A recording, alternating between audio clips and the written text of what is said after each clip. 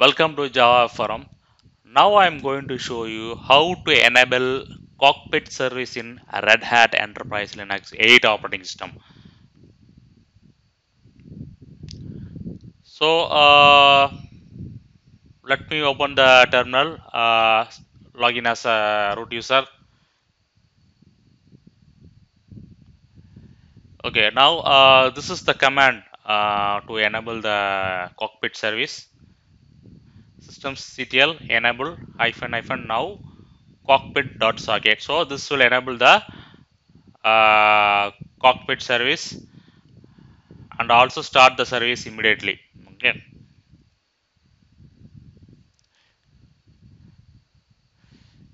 And what I'm doing, I'm going to add the cockpit service to the firewall. So this is the command to add the cockpit service to firewall database permanently.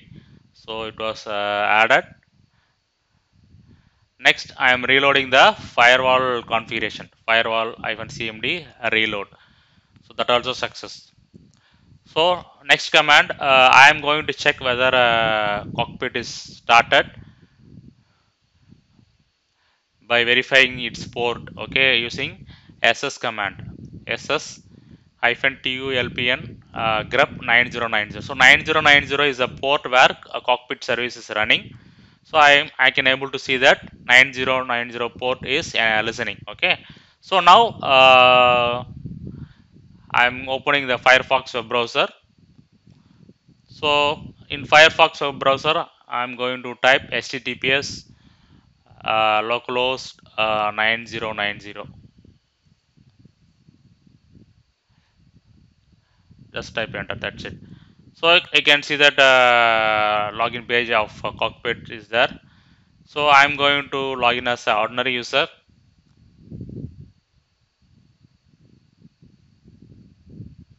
Yes, so this is the Cockpit home page, Cockpit web console. Okay, so Cockpit web console home page.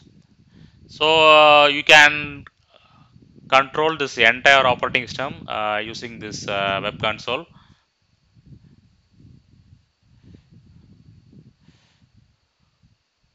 So everything will be displayed: log, storage, networking, containers, user accounts, what are the services running. So all those stuffs you can see in Cockpit web console. Okay.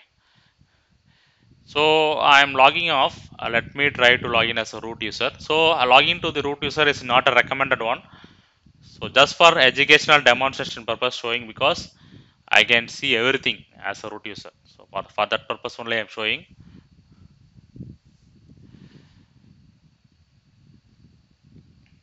So this is the storage.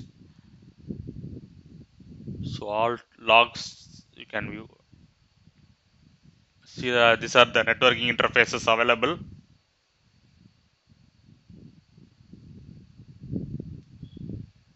Also you can use the system logs.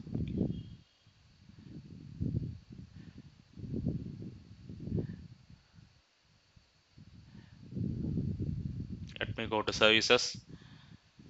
So you can view all the services. Okay, services, targets, sockets, everything. So these are the services available in Red Hat Enterprise Linux 8 operating system. So you can control this in web console itself, Cockpit web console itself. So make use of this Cockpit web console. So and also please give necessary permission to the ordinary user. Okay.